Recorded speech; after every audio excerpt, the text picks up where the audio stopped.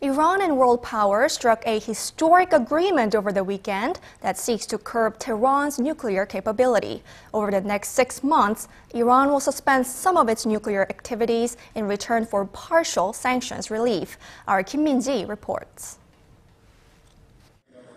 After 4 days of marathon negotiations, a nuclear deal was finally struck Sunday between Iran and the P5+1 nations of the US, Russia, China, France, Britain, and Germany.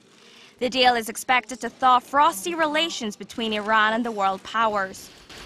We agreed that the process leading to this comprehensive solution will include a first step on initial reciprocal measures to be taken by both sides for a duration of 6 months. The deal, which comes a matter of months after President Hassan Rouhani pledged to mend Iran's relations with the world, calls for Tehran to cease all enrichment above 5%, neutralize its stockpile above that figure, and give greater access to nuclear inspectors. It also halts the installation of additional centrifuges, which are used to enrich uranium, and curbs the amount of enriched uranium Iran is allowed to produce.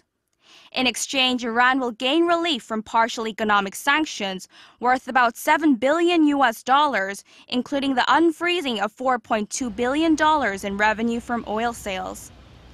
If Iran abides by the terms, no additional sanctions will be imposed. Iran said the agreement was an important first step to putting an end to an unnecessary crisis and opening a new horizon. We need to work together based on the same principles on which we started, principles of equal footing, mutual respect, and common benefit. The agreement reached in Geneva will last for 6 months, giving officials time to conclude a permanent deal. Israel called the agreement a historic mistake, saying it does little to dismantle Iran's nuclear capability and makes the world a more dangerous place. Kim Min-ji, Arirang News.